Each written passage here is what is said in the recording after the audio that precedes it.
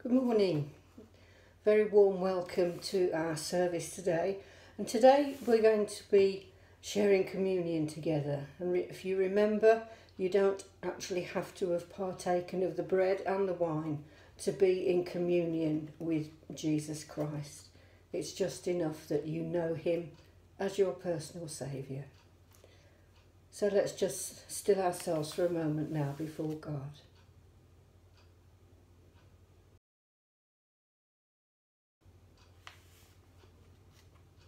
The Lord be with you, and also with you. We'll start by saying together the prayer of preparation. Almighty God, to whom all hearts are open, all desires known, and from whom no secrets are hidden, cleanse the thoughts of our hearts by the inspiration of your Holy Spirit, that we may perfectly love you and worthily magnify your holy name. Through Christ our Lord.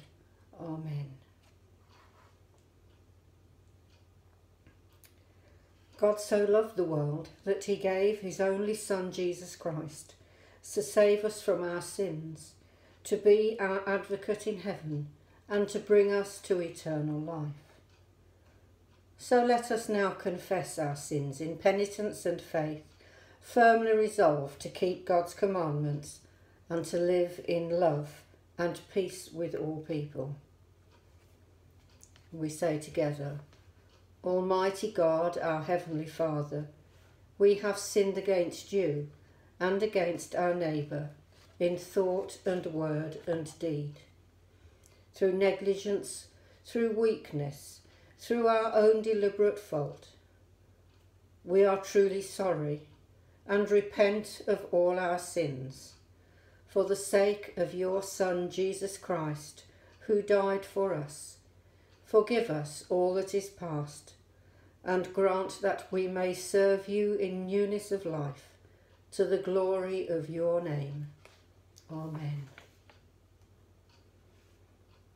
And so, as we have confessed those sins, may Almighty God, who forgives all who truly repent, have mercy upon you, pardon and deliver you from all your sins, confirm and strengthen you in all goodness, and keep you in life eternal, through Jesus Christ our Lord.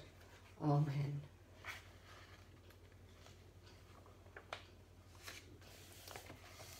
And let's say together the words of the Apostles' Creed.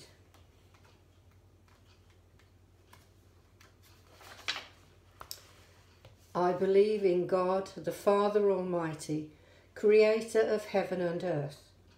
I believe in Jesus Christ, his only Son, our Lord, who was conceived by the Holy Spirit, born of the Virgin Mary, suffered under Pontius Pilate, was crucified, died, and was buried. He descended to the dead. On the third day he rose again. He ascended into heaven. He is seated at the right hand of the Father, and he will come to judge the living and the dead. I believe in the Holy Spirit, the Holy Catholic Church, the communion of saints, the forgiveness of sins, the resurrection of the body, and the life everlasting. Amen.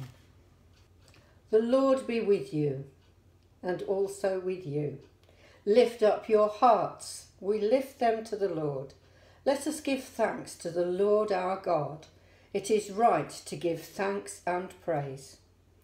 It is right to praise you, Father, Lord of all creation. In your love you made us for yourself. When we turned away, you did not reject us, but came to meet us in your Son. You embraced us as your children, and welcomed us to sit and eat with you. In Christ you shared our life, that we might live in him and he in us. He opened his arms of love upon the cross and made for all the perfect sacrifice for sin.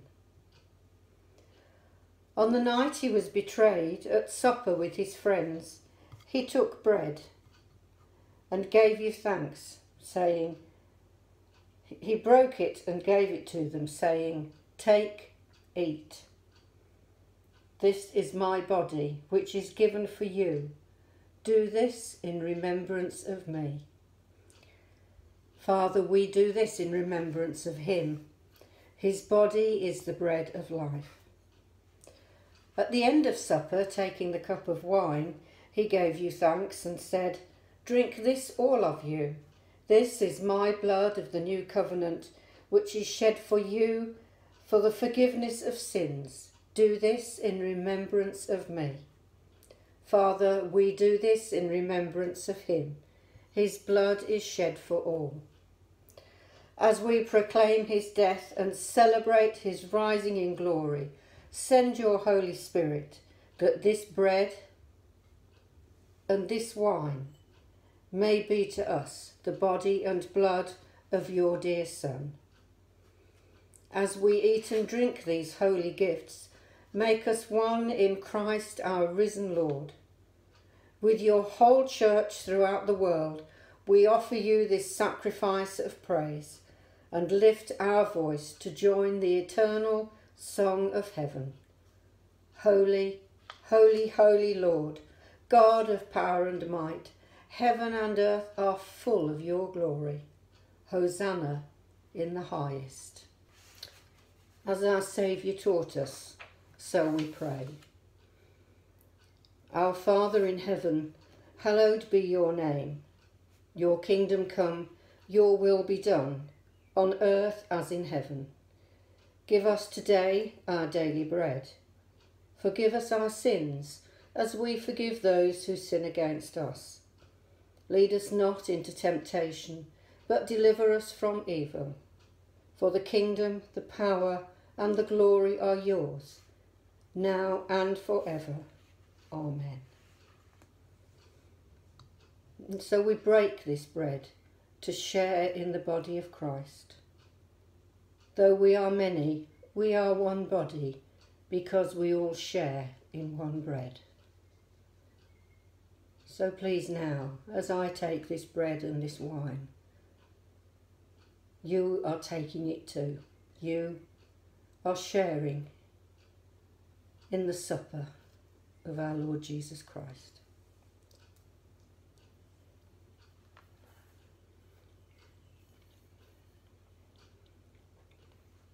His body broken for you.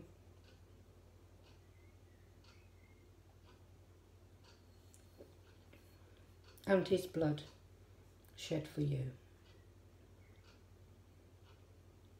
Amen.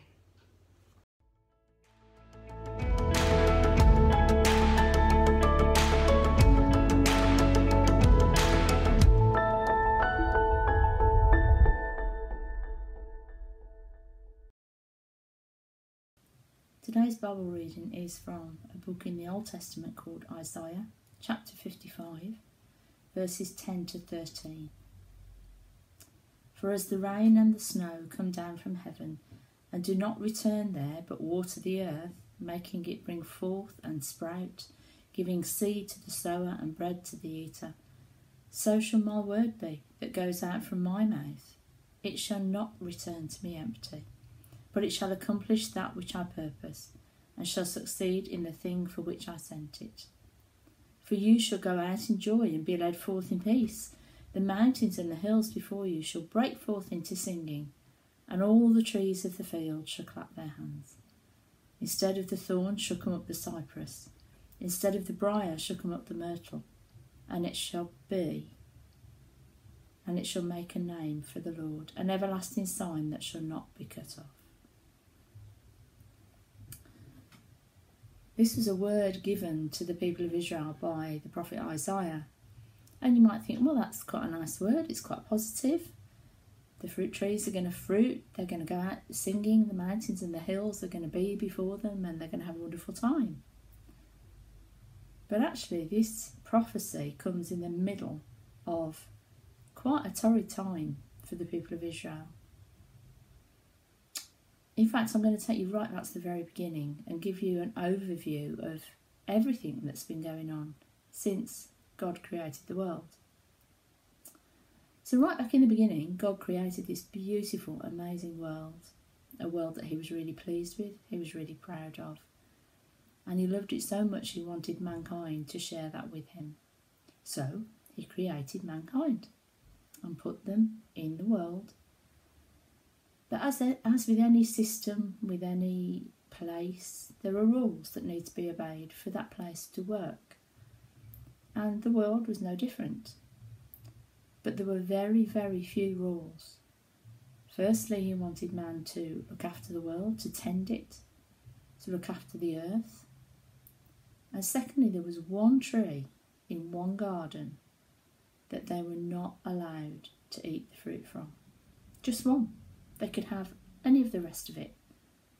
All they had to do was avoid eating the fruit of this one tree. Well, mankind, being mankind, no different now to how they were then. If you tell them not to do something, that's the first thing they want to do. So, sure enough, they were tempted. They yielded to that temptation and they ate the fruit. And that was the first sin. Now, the problem with disobeying God is, if you disobey his rules, then something comes between you and him. There's a separation. God, who made this amazing world and gave but one rule to be obeyed, could not allow that to go unpunished or unnoticed. So, what was God going to do? Was he going to say, do you know what, I'll scrap the lot and start again. I've got plenty of planets, I'll put mankind on a different one. No. He loved this planet and he loved mankind so much that he set about trying to bring the two back together. With all sorts of plans, all sorts of amazing schemes to try and bring mankind and God back together. Now, if you read the Old Testament from the beginning, you will see all the different plans that God had for mankind, especially the plans he had for the Israelites, for his people. There were journeys, there were wars, there were famines, there were plagues, there were all sorts of things that God sent. Not least, sending people that really did believe in him and love him into very, very difficult situations. You can read all about it. There's loads of stories, there's loads of characters. And reading some of them, I must admit, I find myself thinking, where are you, God? Are you there at all? And I'm sure some of those people at the time must have thought, what's going on? Why are we in so much difficulty? What is going on? But all the way through, God had got them. The difficulties were as a result of their disobedience, but God had got them throughout. It had been a long journey for the Israelites and a difficult journey for the Israelites. And right in the middle of all that difficulty comes this word from God. That all his promises that he'd ever given were not empty. They would be fulfilled. It says right at the beginning, for as the rain and the snow come down from heaven and do not return there, but water the earth, making it bring forth and sprout, giving seed to the sower and bread to the eater. So shall my word be that goes out from my mouth. It shall not return to me empty. God's word is an extremely powerful thing. He created the earth by his word. He spoke it into being. God's word is powerful. And that means that the words in our Bible, which is God's word, are also powerful. We can read them, we can take them in, we can believe in them, we can rely on them. They're still powerful today. Anyway, back to the story. By the end of the Old Testament, there had been a lot of prophecies, a lot of promises, a lot of judgments, a lot of kings, a lot of famine, a lot of displaced people, a lot of lost people, a lot of murders, and a few small victories. But still, there was no way that God could come close to man again because man was still sinning. So then we hit the New Testament, and we hit God's ultimate plan for mankind. There had to be a sacrifice. Now, if you read the Old Testament, you'll read about lots of sacrifices, blood sacrifices, animal sacrifices, which were given to try and bridge the gap between God and man. That was the whole point of them. That was the only way people could enter into God's house, was to bring a sacrifice. But none of them could overcome the sin of man, or at least not in the long term, only temporarily. So we hit the New Testament, and we hit God's ultimate plan for mankind. And not just for the Israelites, but for mankind for all time to come, for forevermore, for right up to today and beyond. And that ultimate plan was to send the ultimate sacrifice. God needed to show that he'd got us. And to get us, he sent and sacrificed his own son. He sent Jesus. And Jesus died to bridge the gap between us and God. It was the only way that he could do it. God's got us. God's got every one of us. Whether we want to acknowledge that or not is up to you. We're currently living in quite difficult circumstances, which will have affected us each individually in very different ways. There are lots of people out there that have had terrible times and have lost loved ones, most unexpectedly. But it doesn't alter the fact that God's still got us. Read the Old Testament. People didn't have an easy time of it. People had a really hard time of it, just as we're doing now. But God's still got us. My question to you is, have you got God? God sent Jesus as a sacrifice so that we could believe in him. We could accept his work. We could accept what he'd done on the cross for us. We could accept his death and his resurrection. And if we accept that and buy into that and say yes to Jesus, then we also will have everlasting life. We all have to die, but there will be a life after death. It doesn't guarantee that we're going to have a really easy life while we're here. So if that's the motivation for you, don't be fooled. Life can still be hard. But God's got you. And if you've got God, together you will get through anything. And then from verse 12, you shall go out in joy. You will be led forth in peace. The mountains and the hills before you shall break forth into singing, and all the trees of the field shall clap their hands. Instead of the thorn shall come up the cypress. Instead of the briar shall come up the myrtle. And it shall make a name for the Lord, an everlasting sign that shall not be cut off. That's a very poetic way of saying that if you follow God, if you accept Jesus as your Saviour, that life will be sweeter, life will be better. You will have peace and joy, even in circumstances where that wouldn't naturally come to you. Don't miss this opportunity. This time of thinking. You might have more time on your hands now than you've had for a long time. Use this time to draw close to God, because God's still got you. Have you got him?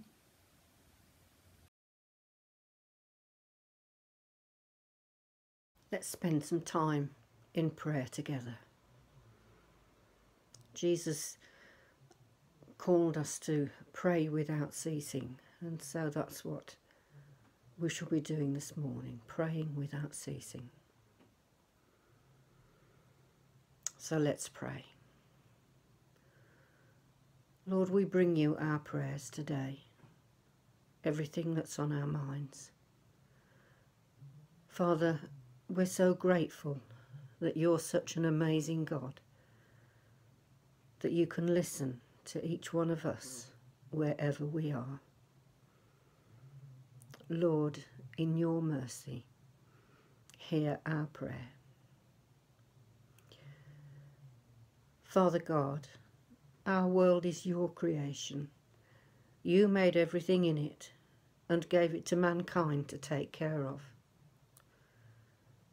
We're sorry, Lord, for the state your world is in today. With us all focusing so much on the COVID virus, so many other problems are being missed. So we bring before you today, Father, all the troubled places of the world.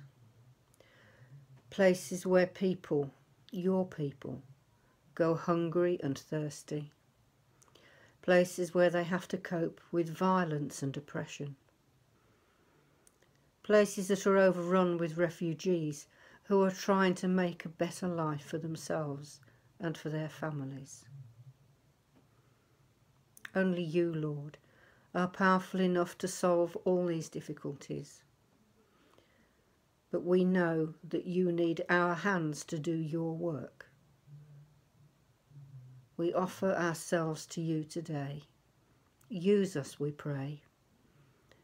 Help us to see what we can do in our own small ways. Lord, in your mercy, hear our prayer.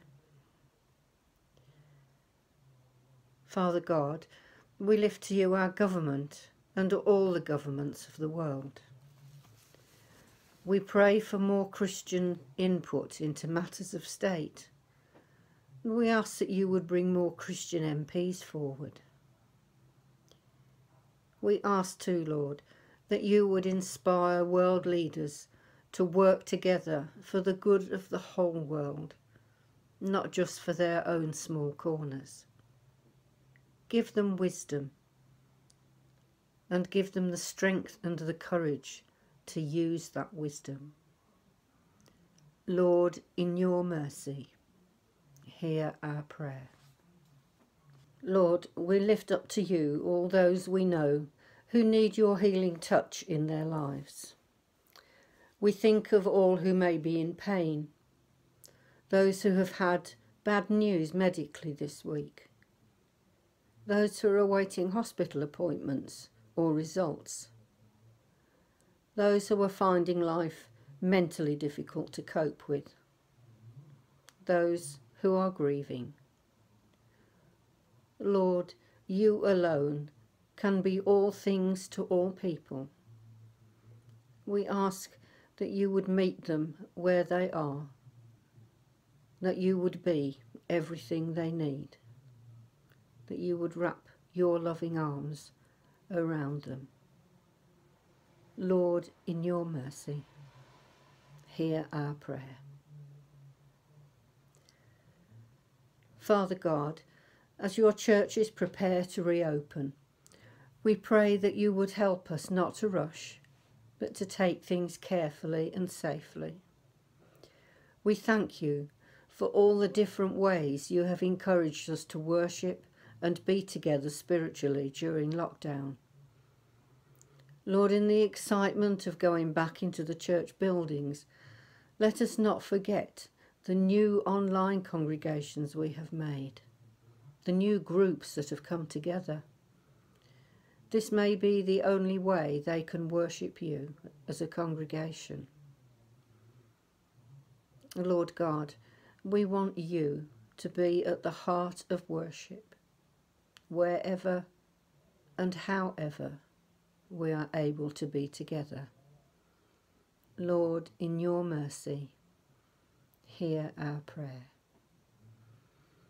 And let's just have a moment or two of quiet to bring our own thoughts to God.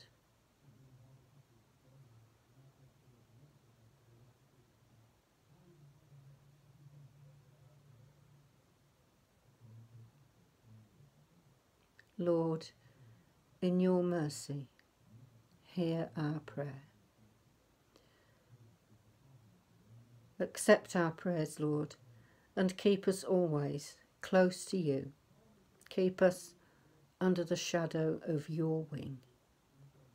Amen. I'm going to close today with a reading from the Psalms. It's Psalm 8. O Lord our God, how majestic is your name in all the earth. You have set your glory above the heavens. From the lips of children and infants you have ordained praise, because of your enemies, to silence the foe and the avenger. When I consider your heavens, the work of your fingers, the moon and the stars which you have set in place, what is man that you are mindful of him? The Son of Man that you care for him. You made him a little lower than the heavenly beings and crowned him with glory and honour. You made him ruler over the works of your hands.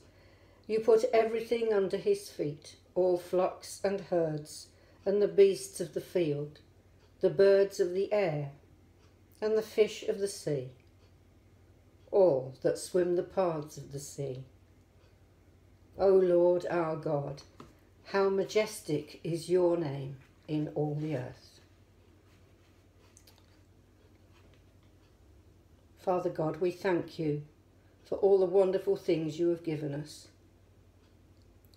Lord, help us to be worthy of that great love that you've bestowed upon us. Help us to serve you as we serve one another in your name. Amen.